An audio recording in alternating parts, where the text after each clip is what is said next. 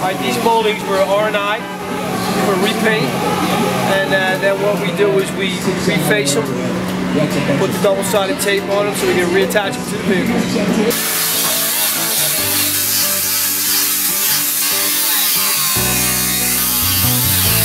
What I'm doing is prepping the stores, getting it ready for paint, sanding it down, sanding all my edges with Scotch pads, some paint stick. As soon as I'm done, blow it all off, tack it, ready to go to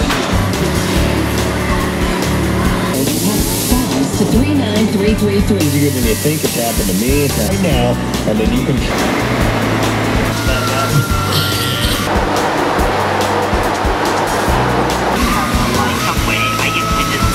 And this was kind of a healing to me. I followed my dad since I was 12. Watching him for about 6 years. Got into a shop, they let me paint right outside of high school. Went to 3 different shops. Learned a few tricks of the trade here and there from other people. How'd you land at ROCCO'S? I seen them building up the shop. I seen one of their management's cars driving around. Found out where he was at around here. Talked to him. What shop were they building? Which one? This one. This one, okay. Finally got to be able to talk to him. He liked me, I liked him, I liked what this company does. And who's that, Mark? Or who'd you talk to? Geraldo. Yeah, Geraldo.